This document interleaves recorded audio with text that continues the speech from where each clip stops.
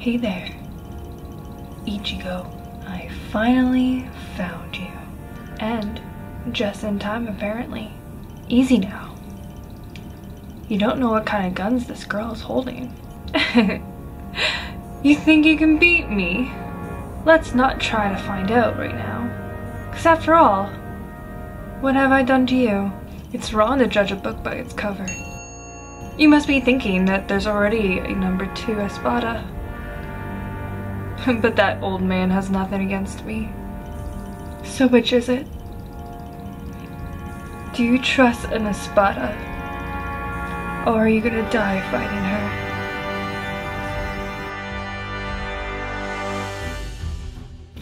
I may be the face of an Espada, but I despise Aizen. Ichigo Kurosaki. Let me help you. We will fight! And we will win!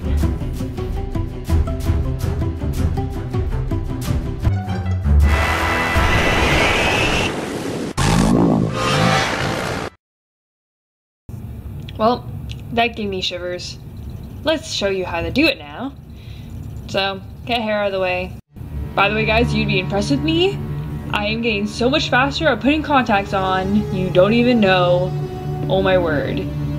So for this look, obviously you saw the pictures, or video I should say, that I have one contact on. So, getting started, beautifying the eyes with this double-ended eyeliner, liquid eyeliner at that. And, you know, my mirror's down there. So I'll show you eventually what it's going to look like. Any second now. What the look is going to look like. On my eyes. Anytime. Oh, and here we are. So taking this black pencil, doing my lower waterline. Black eyeshadow. Same technique I always use. Putting that triangle in the corner. Lateral of my eye, if you know what I mean, anatomically. And then doing this little circle. I couldn't find the brush I wanted to use, so that have to do. And I added some purple into that too. Obviously I didn't show that. Wow, this is going really fast. I did some mascara, and then I wiped away any excess eyeshadow that's fallen on my cheeks. And if you're going to do foundation or anything, you know me, I am not going to do that. So, before you go any further, put your foundations on, do your contouring of whichever sorts you want to do. And the next thing we're going to do is, I'm putting some, I guess you can call tiger stripes of some sort. It all depends on what the design of your mask is that you may want to apply. Also, some sort of design to your face. Now moving on to the latex. Now don't say I didn't warn you, latex is messy as hell. I mean really messy. Do not wear anything you do not want to get damaged or ruined by latex. You have been warned. Next, unravel some cotton balls as much as you think you'll need for that bottom jaw piece.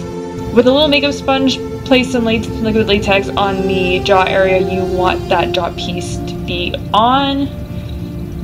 And then I'll be taking a cotton piece, starting from the bottom, making myself a jawline, and saturating the crap out of it with the liquid latex. And then I just build up on top of that with more cotton balls and liquid latex until I have the shape I want and the thickness I want. Be careful, it can stick to your fingers. Clearly.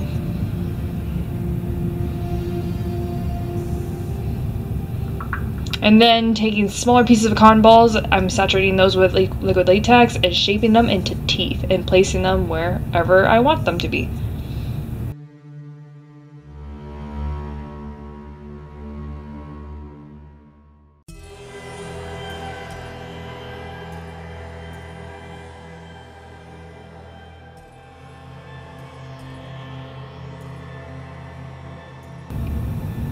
So again, place as many as you want.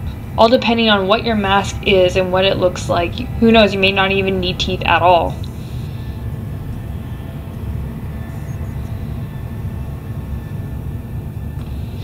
So while the whole thing dries on my face, I'm brushing on what's called rigid collodion. It's a scarring liquid, which is really cool, and it works best on fatty areas of your face. So like your lips, I'm putting some on my lips and my nose and my cheek. By the way, you've obviously noticed the house coat. It's cold here, okay? So I have this little Mefrin square palette that has white, gray, and black on it. And I'm just coloring the jaw piece completely in white because when latex dries, it kind of turns yellowish. So I want that jaw piece to be white to match my mask.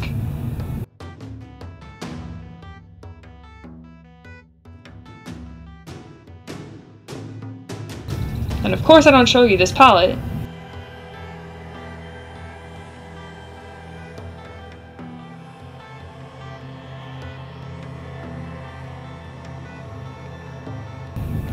Oh, well, now I decide to show that palette. Good job, Anya. Anyway, taking the black part of that palette, I'm now making a design on the jaw piece that would blend in well with what I have on my mask. Again, this all has to do with what design you made on your mask and how you've made it.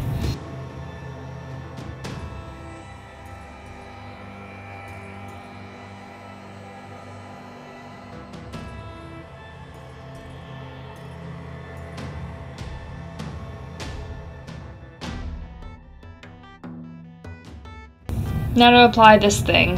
Hopefully you've made your mask pretty thin. If you're wondering how I made the mask, comment down below and I will sure make a video about it. But hopefully if you did make your mask, it's pretty thin and light to easily sit on your face. If it's heavy, you're screwed. Spirit gum, every special effects artist's best friend.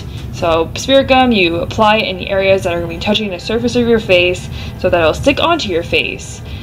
Spirit gum is about kind of a brownish yellow color, so when you apply it onto your mask, you want to wait till it's about clear, and that's when you know it's tacky enough, yes it smells, to stick onto your face.